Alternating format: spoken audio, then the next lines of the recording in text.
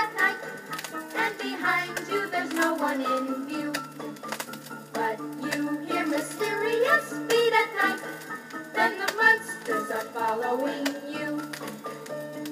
If you should meet this strange family, just forget what some people have said. The monsters may shake your hand clammily, but they're not necessarily dead. Behind their house you mustn't be afraid to see a figure digging with a spade. Perhaps someone didn't quite make the grade. With the monsters, with the monsters. If when you're sleeping you dream a lot, foolish nightmares parade through your head, and then you wake up and scream a lot. Oh, the monsters are under your bed. At midnight a creature should prowl about, and if vampires and vultures swoop down, and werewolves and fiends shriek and howl about, why the monsters are out on the town. One night I did peek through their window screen. My hair turned white at such a crazy scene, because every evening is Halloween at the monsters, at the monsters.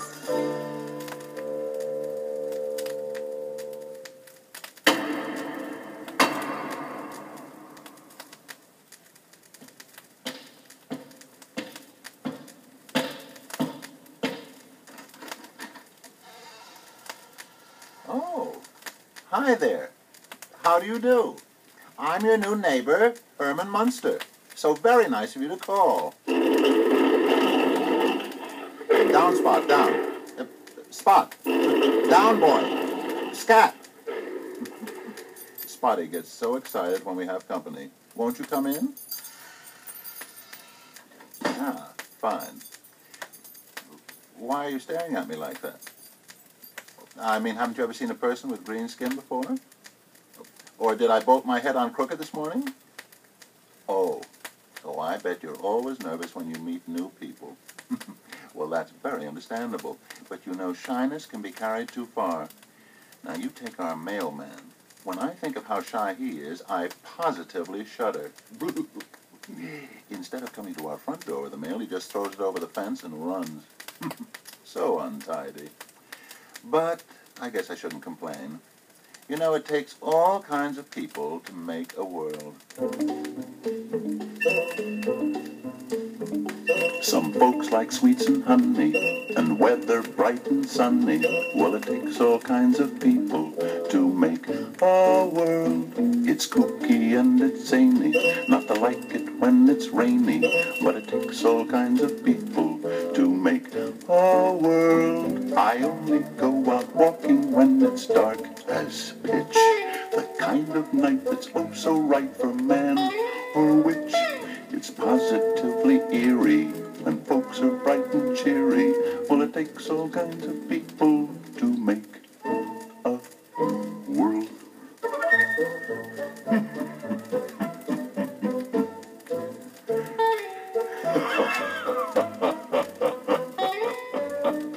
It's positively eerie when folks are bright and cheery.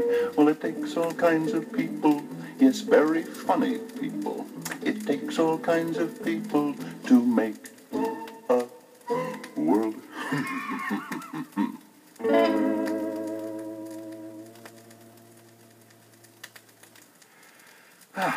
Well now, let's not stand here.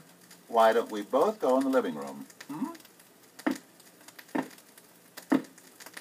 Here we are. Now, take a chair. Oh, no, not that one. That's an antique we bought at the prison surplus store. Let me sit down and show you how it works. Now, my arms go here, and my legs here. There now. I'm all strapped in. Now, to turn it on, you just pull that switch right there. Here we go. Ready? Pull. Ooh, that feels good.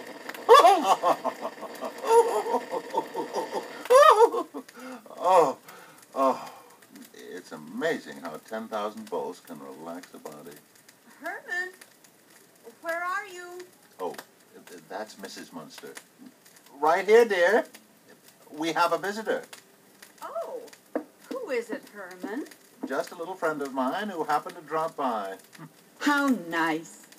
I'm always dying to meet new people, and everyone is always welcome at the Munsters. When you're passing by the Munsters, you will give us such a thrill if you'll just walk up and knock upon our door. It's a lovely place to visit if you've got some time to kill, and it's not like any house you've seen before.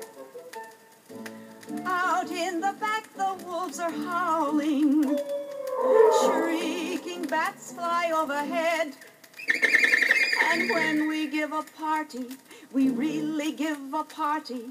It's guaranteed enough to wake the dead.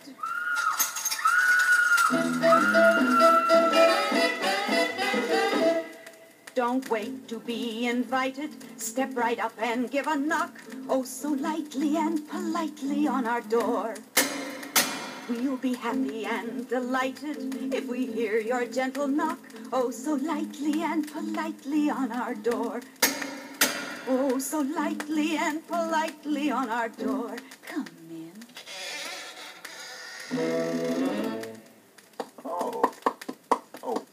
That was very nice of you, Lily, to make our friend feel at home. Now, why don't you introduce our guest to some of our pets? Oh, I just love to. Let's go over here and meet the raven who lives in our clock. Lots of folks have a cuckoo clock, but we have the only raven clock in town. Raven, come out here and meet someone. I said come on out, Raven. When are you going to start doing what you're told? Never more! Never more! That bird is getting fresher every day. I know. If there's anything I can't stand, it's a smart aleck raven. Oh, say, Lily, maybe our guest would like to meet our kitty cat. Why, of course. Here he is lying on the sofa. Just listen to him purr. If you rub his ears, he'll meow for you. Go ahead. Don't be afraid. There, wasn't that cute? You're a nice little kitty, aren't you? Kitty likes visitors. Maybe the next time you come over, you can bring a friend.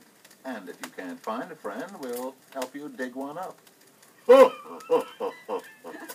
Speaking of digging, Herman, our guest hasn't met Grandpa yet. Oh, well, we can go meet him right now. Good. Oh, and while you and your visitor go down in the dungeon, I'll see if I can find some cookies or something in the kitchen. I just might have some warm ladyfingers in the oven. See you soon. Well, so, if you're ready to meet Grandpa, let's open up this trapdoor and drop in.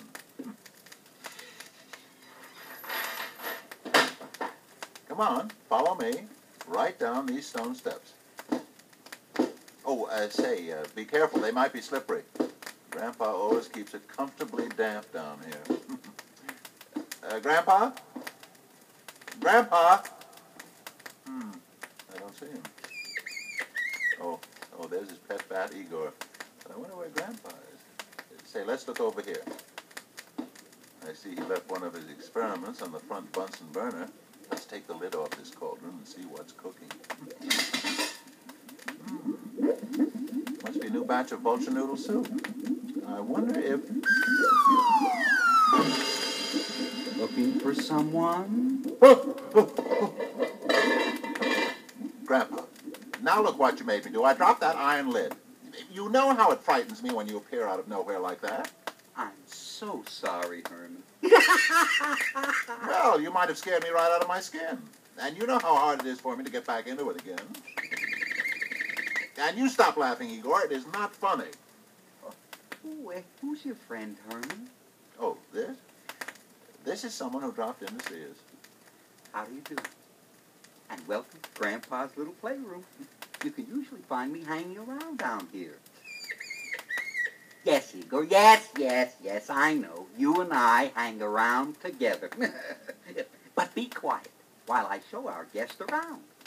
Now, you see, some people call this my den, or my cave, or my dungeon.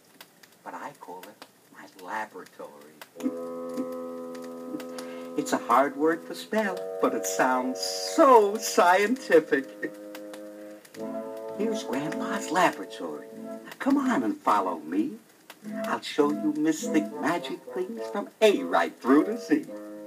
Now A's for abracadabra, a magic word I know. Now B is for those friendly bats all hanging in a row. C is for my cauldron that's bubbling on the fire. And D's for dark and dismal, two words that I admire. E is for electric chair, my very favorite seat. And F for Friday the 13th, a day that can't be beat. A G is for ghosts and goblins. Each night here they hold sway. And H, of course, means Halloween, that happy holiday. Now I is for a human, like a demon or a ghoul. And J is for Jack the Ripper. I knew him all through school. Now K is for our kitty, who prowls around at night. And L is for flashing lightning. Oh, what a pretty sight. Now M stands for the Munsters, a fun group, one and all. And N is for the nighttime, when creatures creep and crawl. O is for the wise old owl who lives in our treetop. And P is for poison ivy. We've grown a lovely crop. Now Q is for slimy quicksand. I'm sure you would have guessed. And R is for the raven who makes our clock his nest. S is for this skeleton whose eyes stare into space. And T is for Transylvania, my very favorite place. Now U is for the undertaker, a friend who let you down.